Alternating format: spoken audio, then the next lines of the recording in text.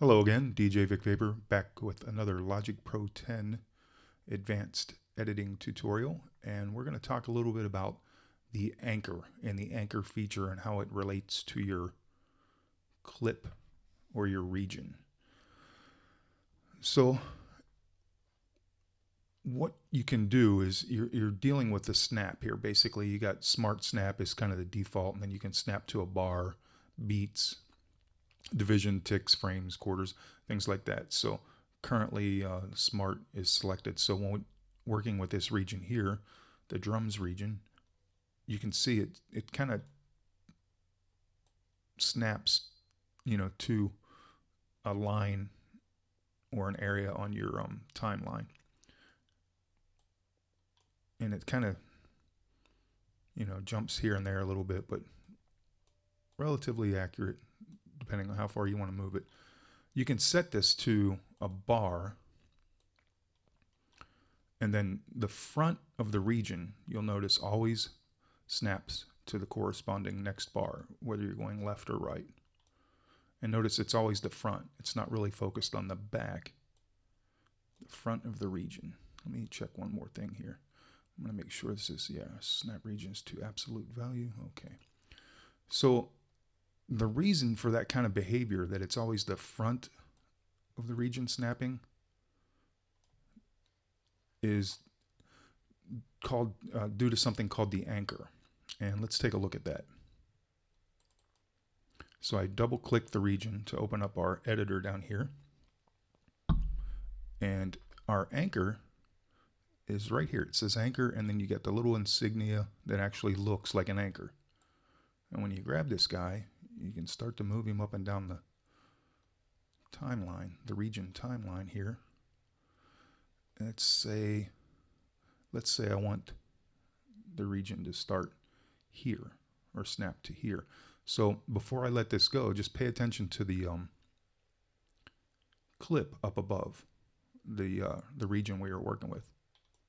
You see how it just jumped and stretched out that way?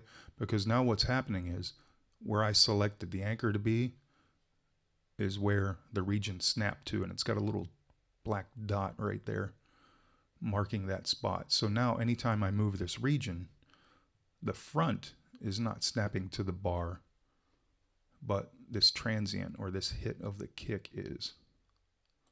Let's take a look at that. So if I move it back here, you see it's actually snapping to bar 4 and bar 5 and so on and so forth the other way.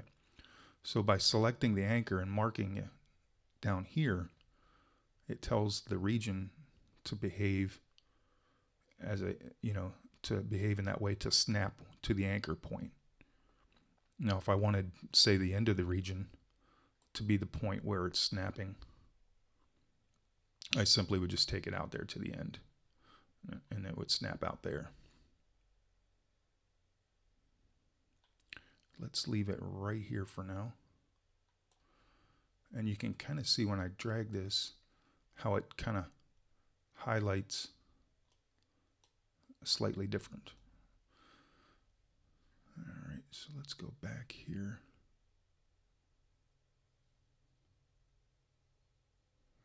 And we'll put this guy up front.